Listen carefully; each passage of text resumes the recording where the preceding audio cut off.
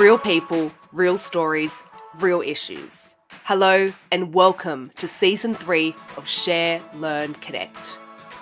Throughout the series, we'll be exploring important topics like health and well-being, inclusion and belonging, the changes our people are making to influence our communities, and the changes they hope to see in our society. We'll introduce to you ideas, tell stories, and help you get to know your Downer colleagues a little better.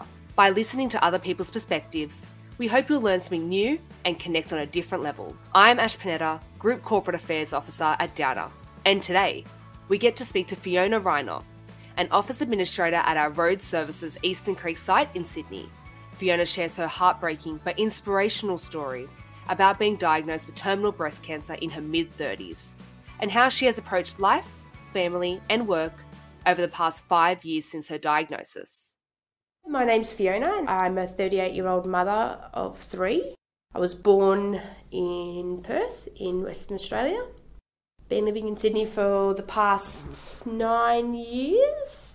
I have a beautiful 5-year-old daughter, Emily, a cheeky 4-year-old son, and I'm lucky to be a stepmum to my gorgeous 14-year-old stepdaughter, Charlotte.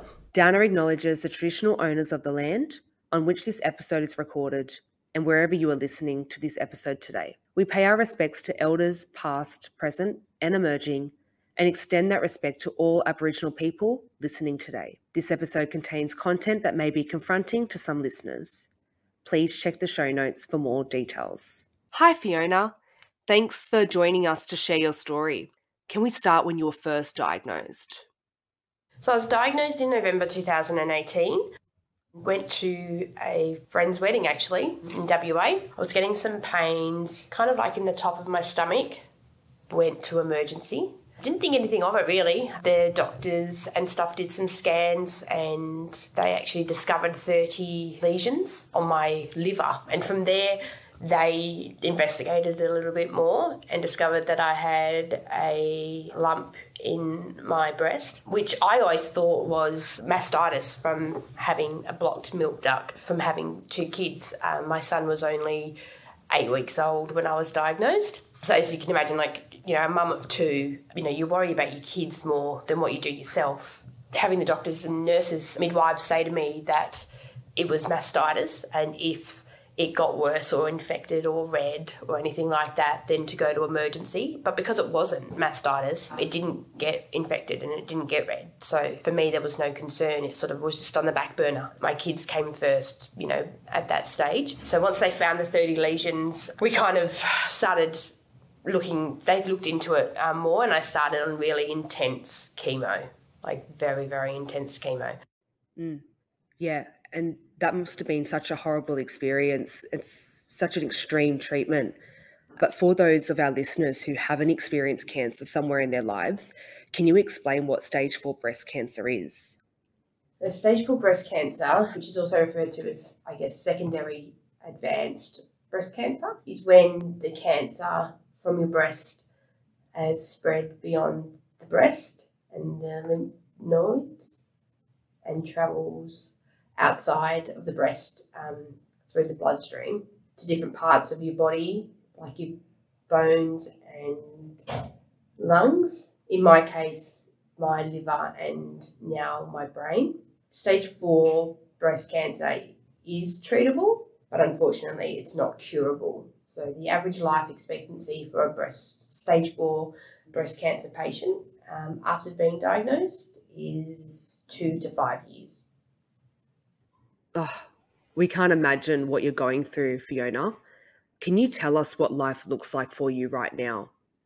Life's been good. I've been pretty lucky in the sense that my body has reacted well to treatment. At the start, I was hit quite hard with an overall chemotherapy. My lesions on the liver reduced dramatically down to, I think, 2 or 3 from about 30. The lesions in my breast, they aren't visible in a scan, which is probably the best outcome as a stage 4 breast cancer patient that you can have is when it's not visible in a scan. They won't ever say, doctors won't ever say that it's completely gone, just refer to it as, not being visible in scan. Then a couple of years later, unfortunately, after a few different treatments, the cancer spread to my brain. So at the moment, I currently have 2 lesions in my brain that are active and 2 active lesions in my liver. So luckily it hasn't gone to any other organs and spread to date. I've been on probably about 7 or 8 different types of chemotherapy, radiation. I've had radiation to the brain twice, and at the moment, I've just come off a clinical trial as well, which was at Macquarie University, and that was for about 14 months. But I work full time. I had a few months off here and there, but for most of the time that I've worked during my treatment and that kind of thing, I take a day off here and there for treatment, and normally the first round of treatment, not knowing what the side effects are going to be, I have a few days because knocks me around a bit. But apart from that, we've travelled around Australia as a family. We've done a whole lap. We've just finished pretty much a whole lap now of Australia. That's been awesome. Yeah, life just, I guess, it is what it is now. You just have to adjust. You have to manage the fatigue, and you have to manage, the side effects when they come and when they go, the hair loss, and yeah. The way that you've approached this is amazing. You're so inspirational and so brave. Can you tell us about what the future looks like for you? Good question. So the future is I guess it depends on the timeline that I'm in at the time of treatment. It can vary. So sometimes the future for me looks completely normal. I can picture, the kids starting their first days at school, starting high school, my stepdaughter getting her licence, the kids moving out, and me and my husband being able to, spend that time together and start that next chapter in our lives. And then there's times where treatment's not going that great, and I don't see a future. I don't see a future past a week. I don't see a future past a month. I see my family moving on. I see my husband moving on. I can see what their life is without me, which makes it really hard. There's days where I feel like I need to make memories so I'm not forgotten. So I am always in the pictures, I'm always in the videos. And I think that's why we did the trip around Australia as well, to be able to make sure that those memories were there, because my kids are quite young, and it's the same with work. You don't want to let people down. You want to make sure that you're there, you turn up. And yeah, so it honestly just depends on the headspace that I'm in, the timeline of my treatment, how I'm feeling makes a huge impact on, me seeing what the future holds. But I guess that's a whole nother part of having cancer that no one, sort of realises, is the mental health side of it. Fiona, we know this has definitely been a hard conversation, so thank you for sharing your story. And just touching on what you said about how this has impacted your mental health, can you tell us how it's changed during this period?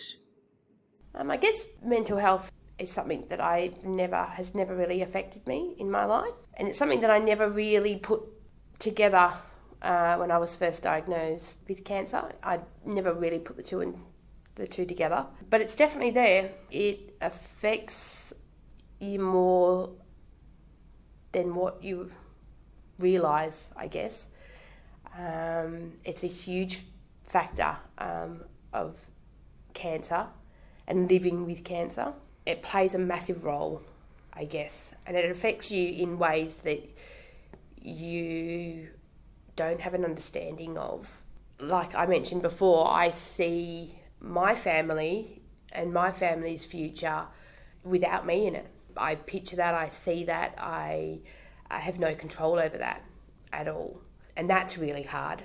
It's really hard to know that you're not going to be there for your children.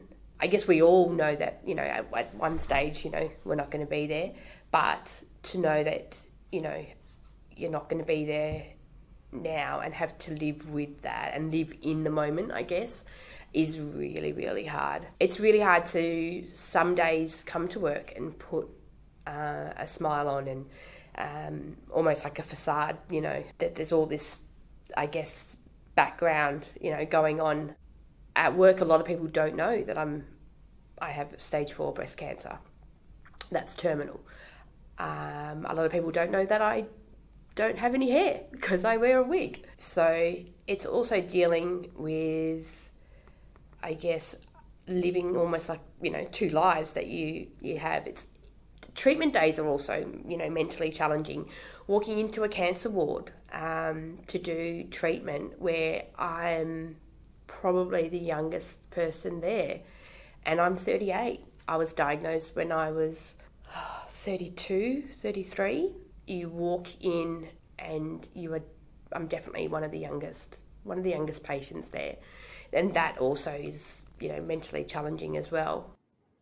Oh, we don't think anyone could imagine going through such a traumatic situation at such a young age.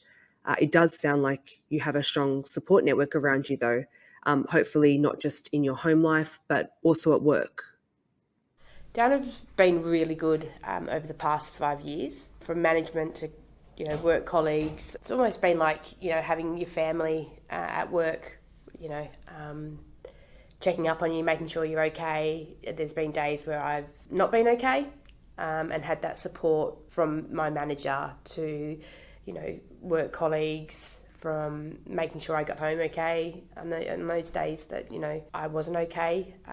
We've had a few hospital visits over the past 5 years. Work colleagues have driven me to hospital for different reasons. It's good to know that you're supported and you've got your team around you that, look after you on the days, where I haven't been that great. I guess word goes around the office and, I get text messages sent to me to make sure, everything's okay. And obviously my first main concern is always, work and things that I've forgotten and or things that, need to be done, or people coming in to do certain things. Just that, assurance that from my manager and team that, it's all under control, and just to take care of myself, which always gets me back to work, quicker. So, but yeah, it's been amazing support.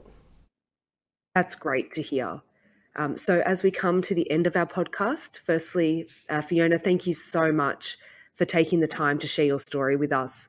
And is there anything you would like the people listening to take away from your story? I think it's really important for listeners to take away just the awareness of stage 4 breast cancer. I guess awareness of what it's like to live with a terminal illness, and to create awareness so I guess no one else has to go through what I'm going through, for early detection, and hopefully one day stage 4 breast cancer, is a chronic disease and, not a terminal one. At the moment there's no cure for cancer, but prevention and early prevention is really, really important.